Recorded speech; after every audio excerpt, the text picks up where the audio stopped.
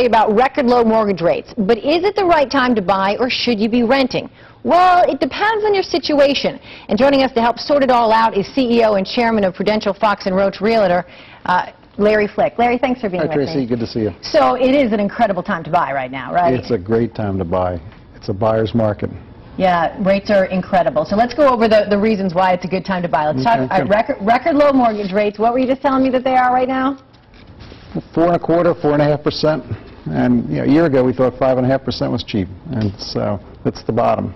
And it's a buyer's market. There's a lot out there. It's a buyer's market. The sellers are flexible, prices are off their peaks, and there's a great selection. Now, buying a home is also a good long-term investment, but I think the key word there is long-term, because I think a lot of people got into trouble when they invested as a short-term, let's flip it and make some money prior to the crash. You're right. Houses are not a good short-term investment. I mean, this is not something you flip overnight, although some people made that mistake, particularly in Florida. Right. If you look at the Philadelphia marketplace over the last 10 years, the average home appreciation has been 91%. So that's pretty good. Compared to the stock market, it's off 22%, S&P. It's a better place to put your money for sure. I think so.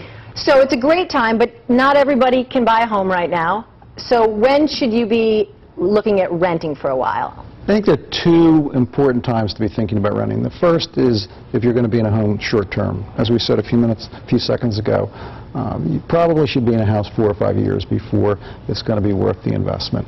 Most people live in a house 7 or 8 years, so take a long-term horizon. The second is if you're not secure about your financial situation. So weak credit, not enough cash, concerned about your job, or you've got a lot of credit card debt. So for those people, the time would be to repair their credit, get ready, and as soon as you can, then buy a house. Save your money, and then look to buying a house. Great. Thank you so much.